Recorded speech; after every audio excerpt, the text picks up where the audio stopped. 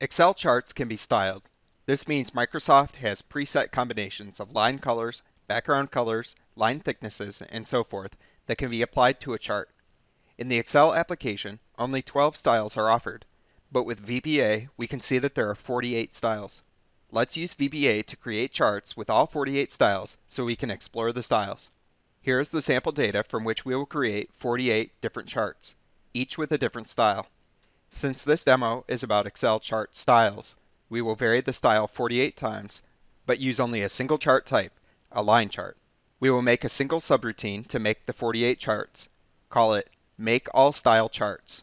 You will need Excel 2013 to follow along. I will need a variable that represents each chart as we make it. Dim chart shape as shape. Next, since I will be putting each chart in its own sheet, we will need a worksheet variable for the sheet dedicated to each chart. Dim sheet for chart as worksheet. Next, I will keep the chart data on a sheet separate from the chart sheets. Dim data sheet as worksheet. I have renamed the sheet containing data to data. Set data sheet equals sheets index data. Now let's iterate through the sheet styles 1 to 48. This range is documented on MSDN. For chart style equals 1 to 48, next chart style. Each time through the loop, we will start on the data worksheet, datasheet.select. Now we add a chart to the data sheet, specifying the chart style and chart type. The chart style is the for loop variable. The chart type is Excel line, meaning a simple connected line chart.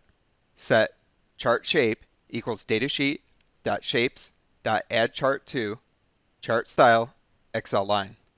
We keep a reference to the chart, which is represented as a shape, because we will need to move this chart into another dedicated sheet once it is set up.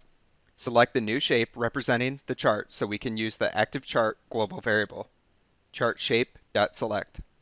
Now tell the chart where the data is that it plots. We specify the data worksheet. It is not always necessary to specify the worksheet, but since we will be moving the chart to another sheet, it is necessary this time. Active chart.set source data, source equals range, data A1, B3. Now let's set the chart title so that after the macro finishes, we can review the charts and choose which one we like best. Active chart.charttitle.text equals chart style and chart style. Now the chart is ready, so let's put it on its own worksheet. Chart shape.cut. Add a new worksheet dedicated for this chart. Set sheet for chart equals sheets.add. Let's also name the worksheet for the chart style that it contains. Sheet for chart.name equals chart style and chart style. Now paste from the clipboard the chart that was cut to the clipboard a few lines ago.